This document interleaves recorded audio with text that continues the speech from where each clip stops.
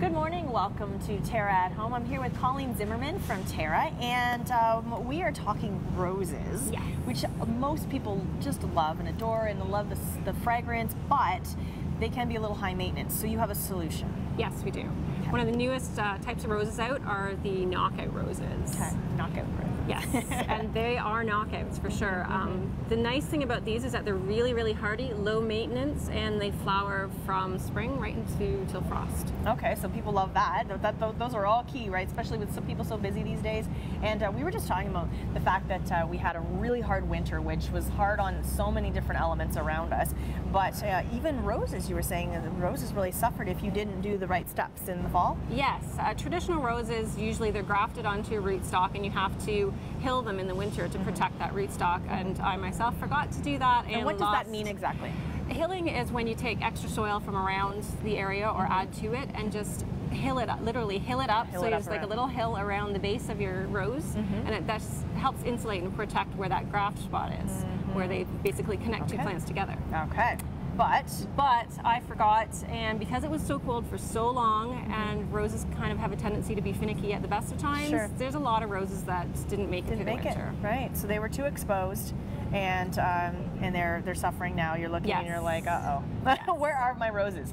So these guys are pretty hardy, and as you say, low maintenance. And do they have their nice smell? They do have fragrance to them. They do. Yes, they do. And some beautiful colors. There are some beautiful colors. There's red, there's pink, there is a yellow variety as well. Oh, wow. And then there's also single and doubles. Okay. So the singles give you kind of that English country rambling rose sort of look to it. And then if you're more of a traditional rose person, there is the double knockouts that looks almost just like a little miniature rose. Okay. So key time to be planting these? Best in early summer, spring and early summer. Okay. And use the fertilizer when you transplant them, just like anything else. And then they like a little extra fertilizer just to keep them growing. Okay, so how often?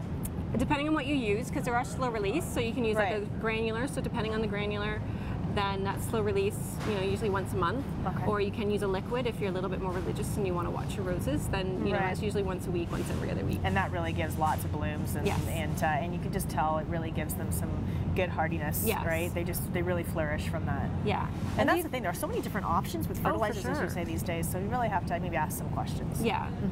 And the great thing about these roses, they were developed in the States, so they're developed for our climate. So they're extremely hardy. They are classified as a shrub rose, so it's about 3 to 4 feet wide and 3 to 4 feet tall. Okay. So they don't get huge. So they're great for smaller gardens as well. And they just kind of bush out, fill out. Some of them have great leaf color too. I was going to say, this is beautiful with this nice, really like reddish you get a little bit of reddish leaf to them, and then you top that with a rose flower. It's just great.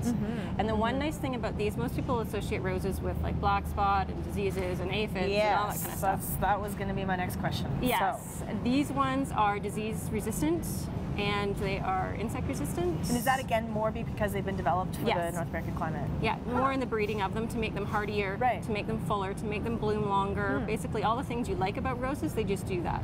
Okay, so in terms of, we were saying that they're low maintenance, but how often do you have to be out there? Do you have to be out there pruning? In the spring. Just it? That's it. You don't have to deadhead them. They'll keep blooming if you don't deadhead them. You can take off the spent blooms if you want, just for the looks of it. Right. But you don't have to deadhead them. They'll just kind of keep blooming on their own. And just in the spring, you cut them back hard. Okay. And then they'll just bush right out. So it's super easy.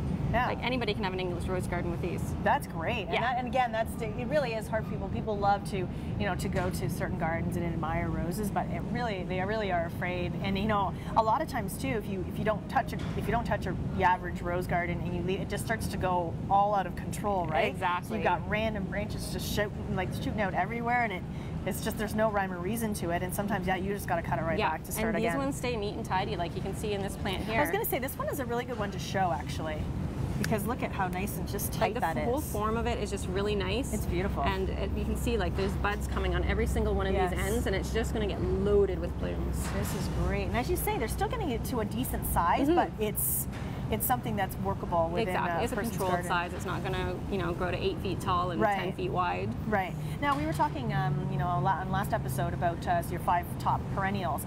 How can these work well with other perennials in the garden? Are they going to fight, or they need their own space? Or? No, these like a lot of sun. The more sun you give them, the better bloom you're going to get. Okay. And you can plant them singly, like some people like to have a rose garden. Yes. However, these work really well as a hedge. Okay. Or in a grouping, just like you would any other flowering shrub. Or you can include, you know, 1 or 2 with your perennial garden, but just in combination with things, they look just stunning. I like that. I like that a lot. And again, it gives us another option of a beautiful color. And I like that the fact that, you know, you said you use even yellow. Yes. So it gives people just something else to look forward to. Maybe I can grow roses. Right? I think you can. Yeah? Yes, I do. Everything you showed me, I'm like, okay, so now I gotta put this in my garden. I just need you to come to my garden because you just know this stuff. This is just so good. But it's really great and they're just so beautiful. And you notice, I noticed obviously they have thorns, but they seem pretty reasonable. Yeah, they're not, soft. like some of the thorns on like some of your hybrid teas are wicked.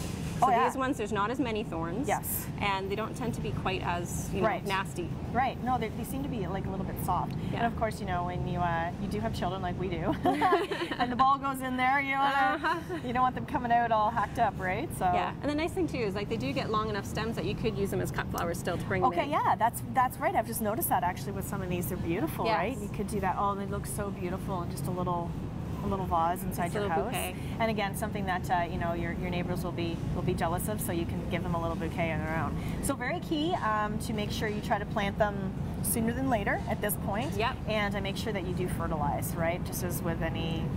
Yep.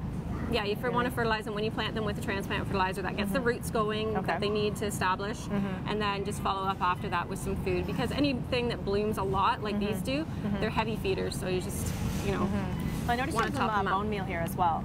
Yes, bone meal is great. It's a natural option that you can use, and again, it is slow release to the plant as well. But the nice thing about it, when you're looking for any fertilizer for roses, you want to look for a higher middle number. Okay. Or a little bit higher first number. Okay, so that's when you're referring to these numbers here, right? The numbers in the front there. The higher middle number is good for root growth as well as flower growth, because if you have good root system, you're going to have good flowers. Okay, so that's good. That's good to know, because a lot of times people aren't even sure what that number means, right?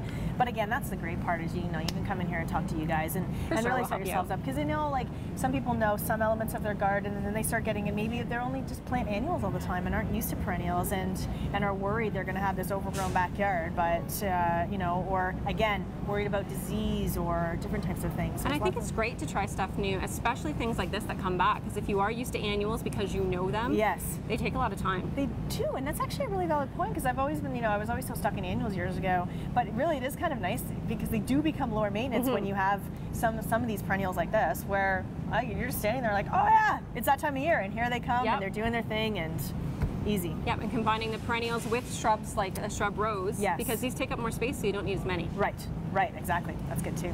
Oh, you're good at this stuff. All right, thanks, Colleen. Great stuff. All right, we're going to be back with more Terra at Home right after this. When I dream in color. When I think of color, I think of Terra.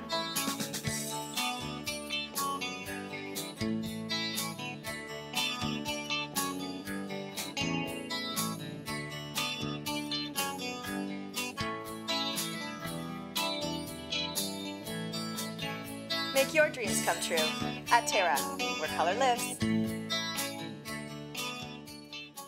You've sat under them and built forts in them. You've swung from them and fell out of them. You've even fallen in love under them. Trees have always held a special place in our hearts and memories. A natural beauty, trees will grow with you and your family and bring color and nature into your world.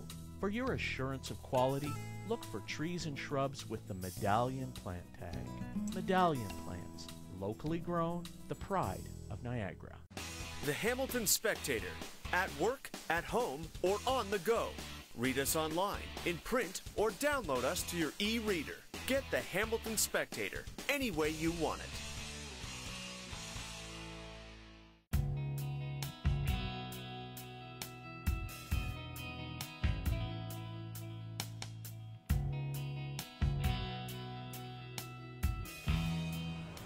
Good morning, welcome back to Terra at Home. I'm here with Katie Rachel Walker, and we were talking about your cute little company that you've come up with based on, you know, of course, the help from your cat, Philip's Ice Pops. Yeah, he's my mascot, Philip. That's so cute.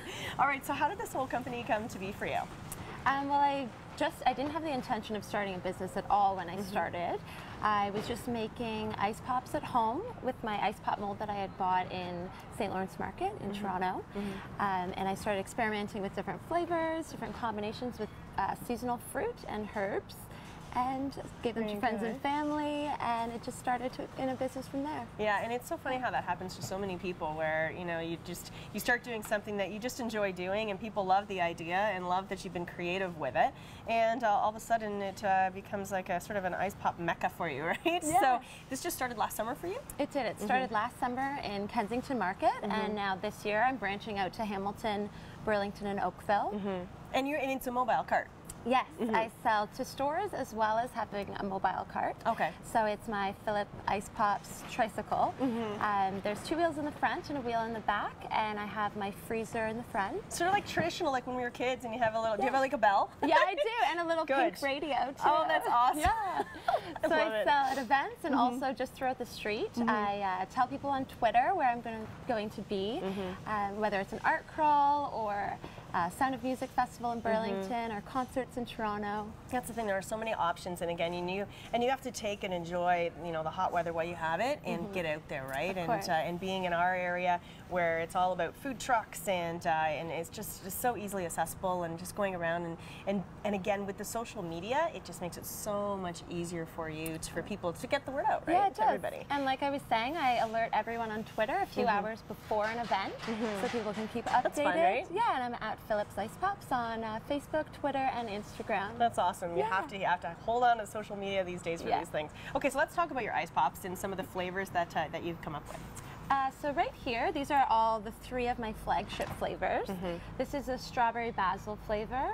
This is watermelon, lime, and sea salt. And the most refreshing of the flavors is lemon, ginger, and rosemary. So I guess you'd have to kind of really play around a little bit just to achieve that perfect balance, especially when you're using some herbs in that as well, right? So you want them to be, just have sweet enough, right? But not too overly sweet, right? Because we can get that anywhere, right? In stores, and and full of artificial flavors and all those other things. But these are all natural. Yes, these are all natural. I use organic cane sugar, no high fructose corn syrup, preservative free.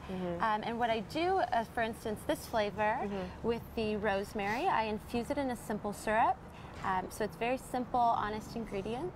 And that's right. So you're getting more the flavoring pulling from the rosemary leaves, and then that's the way it's all infused in with it. And I love the idea that you've used ginger as well. So that gives it a sort of a little spice. Yes, I guess it would, right? So this is what's great, is that they're kind of like adult ice pops, but kids love them too. So everybody's sort of, it's not just your average. Yeah, right? Kids love the strawberry and basil flavor, because the basil is just very minor and it just lifts the flavor up. Okay. So I find a lot of kids get a little more inventive with their flavor choices. Okay, so and again, I'm sure people give you lots of suggestions of flavor profiles that would be good for your ice pops. All the time. I always get feedback from my customers, which is great. Yes. And I do change the flavors with the season. So for certain events, I'll have a peach and ginger flavor when it is in season in the late summer.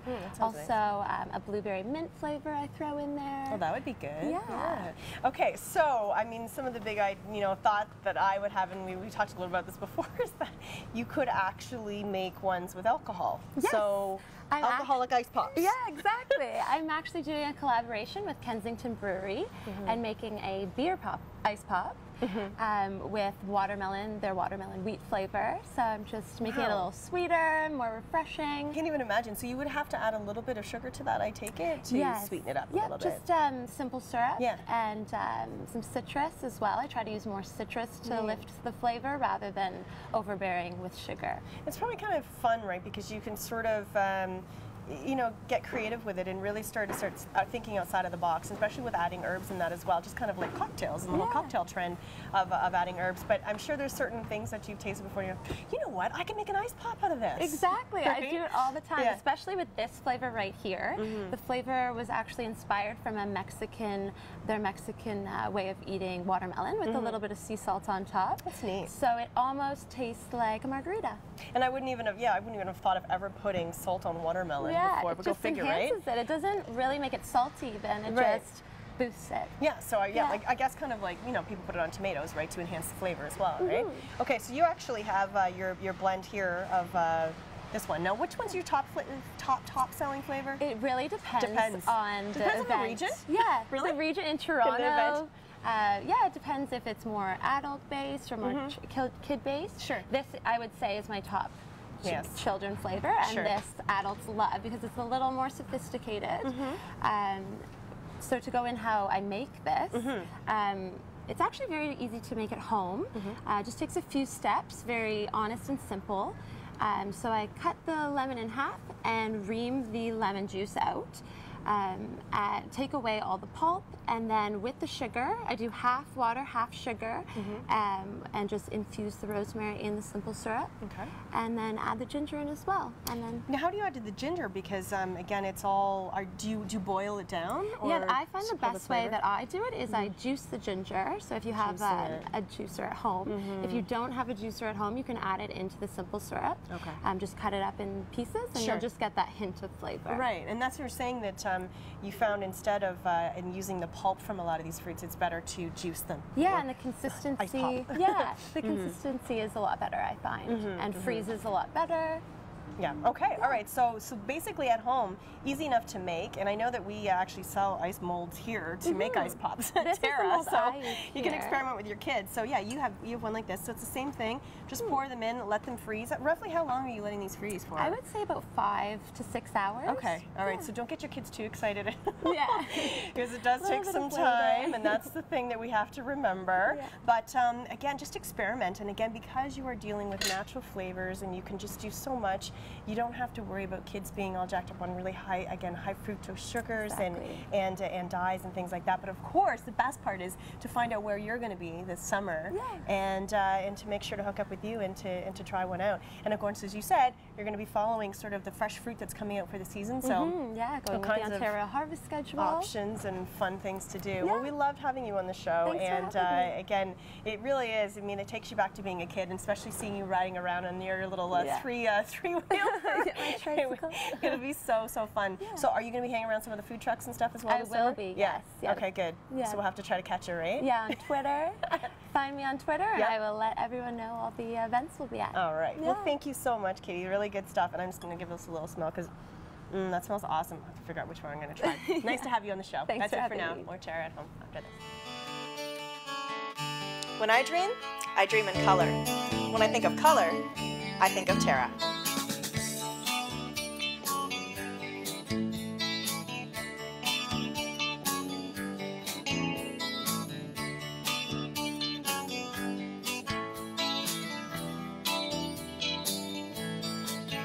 Make your dreams come true at TERRA, where color lives.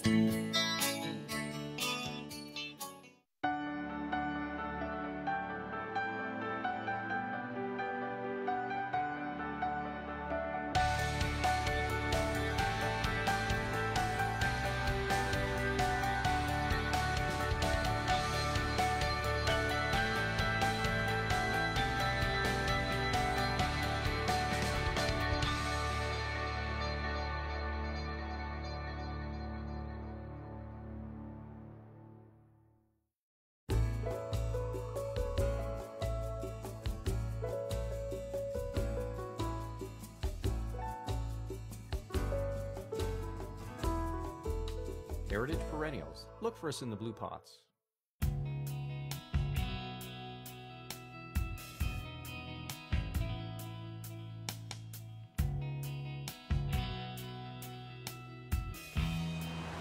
Good morning, welcome back to TERRA at Home. I'm here with Chef Mark from La Piazza Allegra restaurant in Hamilton, and we have the showers coming down today. Hopefully by the time you watch this, it's not raining like this, but you know what? It's Father's Day weekend, and we want to put together a good dish for Dad. Something hearty, something big, something robust. This is what we're looking for. That's right. So what we have here is we have some pork rib chops. Now, the beauty is when you have a butcher that you work with, you can go in and ask him to cut them any way you want. So I went down to my butcher and asked him to give me an 1 3/4 cut rib chop. So this is what he did. And you know what? It's a fantastic, when you have somebody that can do that for you, it's just, it makes life easy because, you know, you want to do something like this, you can't always, you have to have the right thickness of cut to stuff it. Yes. So what we're looking to do today is we're going to take it, we're going to stuff bacon, Take meat and stuff in more meat. That's right, double protein. We have an aged, extra old cheddar. Oh my goodness. And then we have leek. And we're going to put all that inside these rib chops. So I've cooked off some bacon, but I think we're going to put a little bit more into these ones. So now this is going to be done. I'm going to be doing this on a pan, but it can be done on the grill as well. Okay. And I'll tell you the only difference that you would do once we get to that point. Well, that's the thing, because sometimes, you know, some people grill all year round. Doesn't matter, even after the winter we had, or, you know, this past year. But when you really get into grilling season, some people literally like to grill every day. So they always try to find a way of, how can I do this on the grill too? Or can I, right? Exactly. So this one here, it worked really well on any charcoal grill, anything like that. You can do it in the pan if you end up with a rainy day and you don't want to be outside. It does work. Right. Now what we're going to do is we're going to cook the bacon in this pan. If you were doing this in the barbecue, you'd cook the bacon in the pan, save the bacon fat. Because when you're on the barbecue and you're pretty close to being done, that's what you're going to brush onto the pork chops. But the bacon fat. The bacon fat, that's right. Oh my goodness. Now I've cut some leeks, and all I'm doing is I'm going to hold them and I'm going to put them in some water. Okay, this is boiled water. Okay. All I'm doing is softening it up. Okay. Because you don't want the raw leek. Let that go a minute or two. And while that's happening, I'm going to take my pork chop, and you have that nice thick bone on this end. That is a beautiful looking pork chop, I must say. It is a beautiful chop. And you take a knife, and we're going to put a nice good pocket into this. Okay. Turn the knife so that when you're going through, you're going to turn the knife so that you end up with the pocket on the inside. You don't end up with a really wide opening at the one end. So there's the one. We're going to do the same with this one. The sharp knife would really come in handy at this point. It does. Make your job a little easier. It does. You have to have a sharp knife. And again, turn the knife. Okay. Now, and take these leeks out. All right. And like I said, all I want to do is soften them up a little bit. Because you don't want that raw. It's the same thing with the bacon. You don't want the raw bacon in there because you don't have to overcook pork. That's the beauty about it. You know, finally, the American Food and Drug Administration says that you can eat pork medium, which every chef has known for years. Right. But now we actually got an official stamp on this one. You've got to officially be able to say that. And that's the great thing, because we know that you can overcook pork, and it's not good. It's very, very tough. So when you're able to cook it, I always say in a restaurant, well, how would the chef like to prepare it? Because then we know you're cooking it like how it should be done. That's right. And what you know is the most optimum for the meat, right? So you're just shoving pieces of cheddar in there. Just put the cheddar right in there, and I'm putting the cheddar in first so that when it melts, it doesn't all run out. Okay. Okay? It stays to the inside. These little tiny little tips that, you know what, it comes from experience, and it's people at home would learn if they did the other way pretty quickly. We're going to take our leek.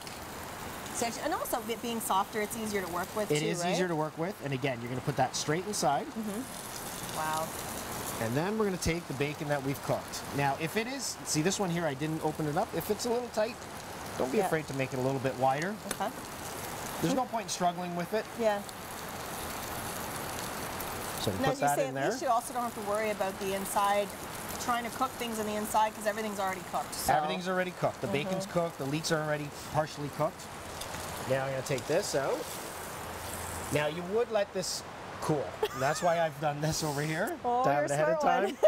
So I learned that lesson. I know you have strong, like your fingers are probably so resilient to heat, but that's a little bit much. That bacon fat, that's a little tough. That one stings. And we're going to put the bacon in there as well. So I did a couple pieces per chop. Okay. You can do more if you need. And we always know that bacon gives flavor to which is why we're using bacon fat to flavor. It adds such a flavor and element, and you've seen it a lot more. It's more, I guess, prevalent now. People hear about it more, of using bacon fat for cooking French fries, for whatever, right? So, that's right. Well, you know what? It's a natural fat that your body understands how to break it down, which is nice. Yeah. So why not use it? Right. And we'll put both chops in. Look at that. We're going to serious meat. Salt it. Now, if you're doing this on the barbecue, what you'd want to do is you want to heat up your barbecue, take a cloth and a little bit of oil and just rub it down. Okay? Get some nice grill marks on that. And then lower it down, because you do want to cook it at a fairly low to medium heat. You don't want it over high because there is a lot of fat content in the rib chop. Right. So you'll get a lot of flare-ups and stuff like that. So that avoids doing that or having that problem. So now, are you going to put these in the oven at all as well? These ones, yeah, they have to go into the oven because we don't have the luxury of keeping them on the grill the whole time. Yes. And what will happen is this won't cook properly on the stove. So. Okay. Okay, I didn't think so. You're not going to be able to achieve that by having it in a pan. So we're just going to brown both sides, and then after that, I'm going to put it in the oven. Now I put it in the oven with at about 450 on a broil. On a broil. Okay. Okay. So you got to keep your eye on it. You do have to keep your eye on it, but I do want to do it in a quicker temperature in the oven so that it seals everything in. Right. And so how long roughly are you leaving it in now? For the ones about this size, you're looking at about 15 minutes. 15 to 20 minutes, depending. Yeah. It's not too bad because you've done the nice browning and given it some good flavor here, but it'll continue to. Those look amazing. Oh, beautiful. So again, salt and pepper both sides. Yes, because it is a thick chop. If it was a very thin one, and you wouldn't be able to stuff it, but if you're using thinner pork, you wouldn't be able to salt both sides. It'd be too much, but because they're so thick.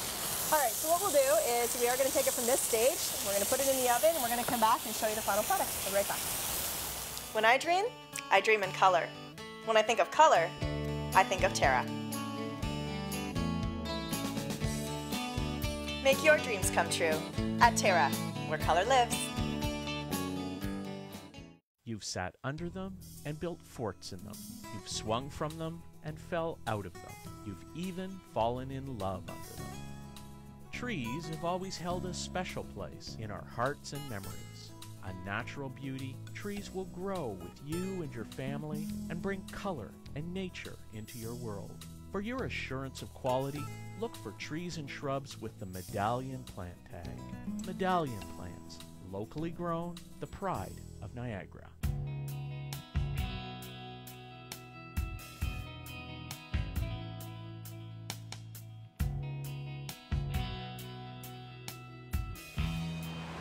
Good morning, welcome back to TERRA at Home. We're back with Chef Mark, and we're finishing up these beautiful giant stuffed pork chops that you've done. Perfect thing. Again, you can just throw these together tomorrow for Father's Day for Dad or Grandpa, and look how lovely they look. So again, just to remind people that you did pan-sear them first. Pan-seared them, yeah, and then finished them in the oven for it took about 15 minutes because of the thickness of these. Yes. But like I said, if you were to do this on the barbecue, just do it on low, medium heat. Retain all that bacon fat, and then this would be the point where you start brushing that bacon fat on and just finish it off on the barbecue. My goodness. So what I'll do here is I'll take this one and we'll cut it. We'll take a look down the middle. All right, just so you can kind of get an example of what. So my dad would be very happy with just that given to him on a plate. But if we talk about maybe some accompaniments as well for other than just a big side of meat, look at that, that's amazing. What else would you put with it? You know what? I love potatoes and pork. I just think they go hand in hand. Good. So if you were going to do it on the barbecue, you can do a little bit thicker than what you would do for a scallop, maybe about a 1/4 inch cut. You just rub it in oil and just do a light grill on that. You can, you know, rounds with that. Great idea. Of course, you know, at this time of the year, you got all those vegetables in season. So any grilled vegetables, zucchini, peppers, all that stuff. If you're going to grill, I say grill the entire meal outside. Perfect. If you're going to come indoors, then you can start fiddling with some other things because, of course, pork and cabbage goes well as well. Yeah, exactly. So, you know, that's the great thing about, again, having that ability to go outside and grill, as you say. Now, it just takes practice and it just takes some timing. But do it all out there. Do it all out It's all there. about summer, and we have such a short season. Exactly. So just enjoy this. Enjoy that is amazing. I outdoors. love that recipe. You can always find our recipes on our website at terragreenhouses.com. So again, one of many of the great items that you've been making for us, and we have more to come. Thank you. Stay tuned and have yourself a great Father's Day weekend. Thanks, Mark. Thank you.